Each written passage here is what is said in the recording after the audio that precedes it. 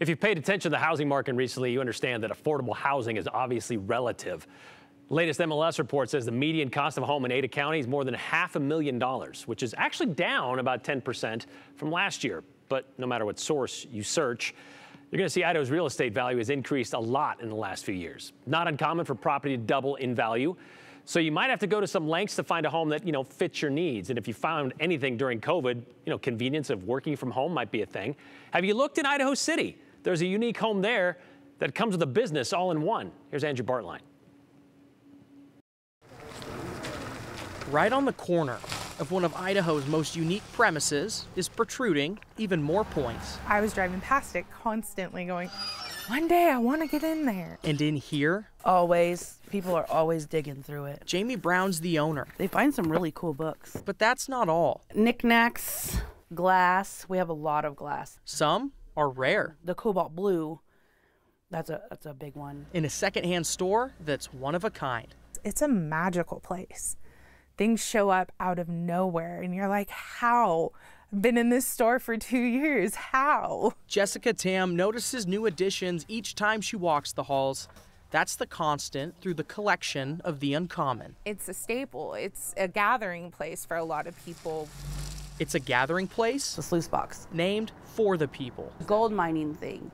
At the end of the equipment where all the gold gets shaken down to, that's the Sluice Box. That's where you find all the treasure, all the gold. Makes sense because we're at the end of Main Street. And this is where you find all the treasures. Which can sometimes be debatable.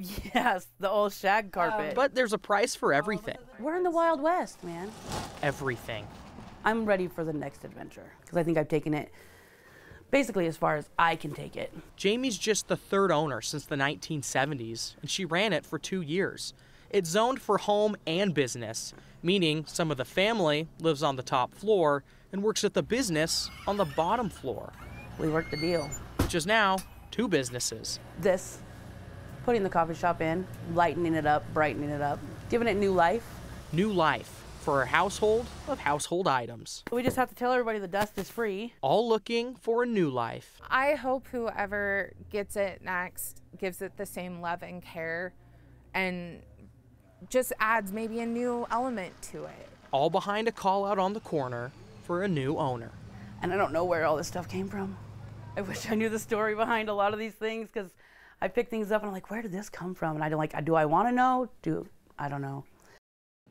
That current owner, Jamie, says the building feels like a quilt to her. She knows the names of the couples who owned it before her. She says each owner has added on something new to the building or contributed in some way. And she says she wants that to continue, Brian. Yeah. For $350,000, that could be you. That's the asking price. Again, you've got a home and a business for one sweet price. I would like if I could roll out of bed and go straight to work. And roll down the stairs. Put on clothes and come here and talk to you. It's a whole thing.